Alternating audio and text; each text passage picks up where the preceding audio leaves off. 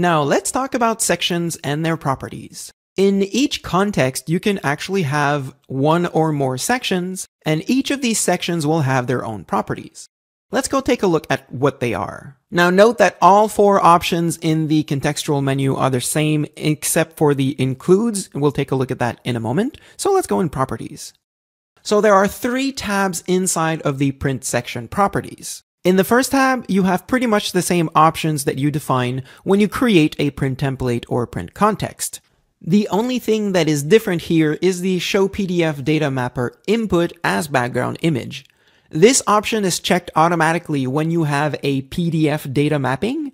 Basically, it shows each page of your PDF as a source record as a background inside of your section.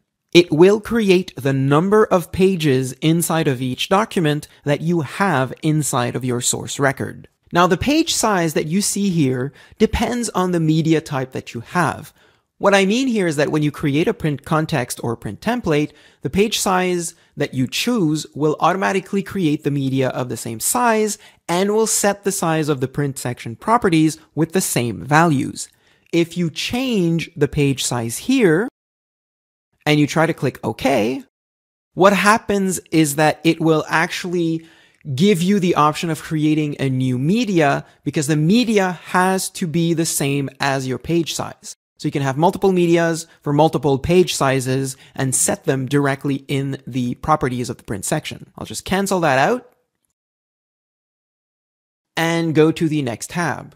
Now the finishing tab is actually found in two locations, in the section properties and in the print context properties.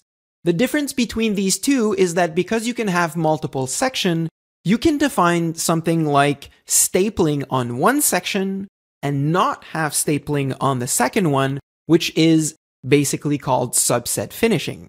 However, if you set something on the print context finishing, that will affect your whole document. So all of the record or the document generated by one record is affected by the print context finishing, while as each section has their own finishing that are possible. And the last tab in the print section properties is the sheet configuration. Don't worry, it's much simpler than it looks at first glance. Now, this basically defines what media and what master page you want to use for different positions inside of your output. A position basically is depending on how many pages your document will create. The example I have here in the background only has one page. I'll just move the dialog just a little bit, and you can see that the small toolbar at the top indicates that the sheet is single front, and it uses the master page master 1 and the media 1 media. This corresponds to the last section here, which is single sheet. So single front, single sheet, it's the equivalent. So what this means is that you can define what happens on multiple page documents and single page documents from here. So let's say I have the possibility of having a different footer in the last page of multiple page documents. Here what I do is that on the last sheet, I'll select a different master. But on the first and middle sheet, so anything that's not the last page, I'll keep the first master, which has a header. Nothing changes in my single page, but if I switch to another record which generates 2 pages, then you can see on the toolbar at the top, it's the first front, so the first page in the front of the sheet, and it still uses master 1, but if I go to the second page,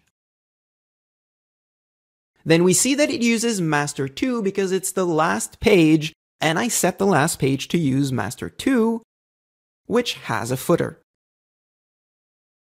Now, one last thing, my 2 masters, master 1 and master 2, one has a header, the other has a footer. Normally what you would do if you have this sort of configuration is that you would have a single master page, so a third master page that has both the header and the footer inside of a single master. And let's take a look at the last thing in the section properties, which is the includes. The 2 different sections here will basically define what style sheets and JavaScript code will be included when you generate print output.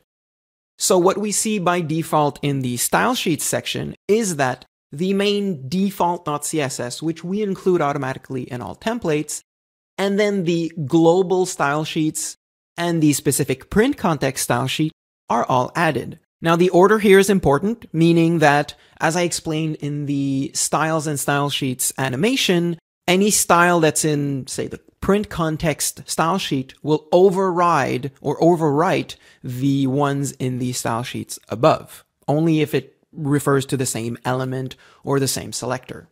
As for the JavaScript section, that's kind of an advanced concept, so we'll leave that for the advanced section of this course.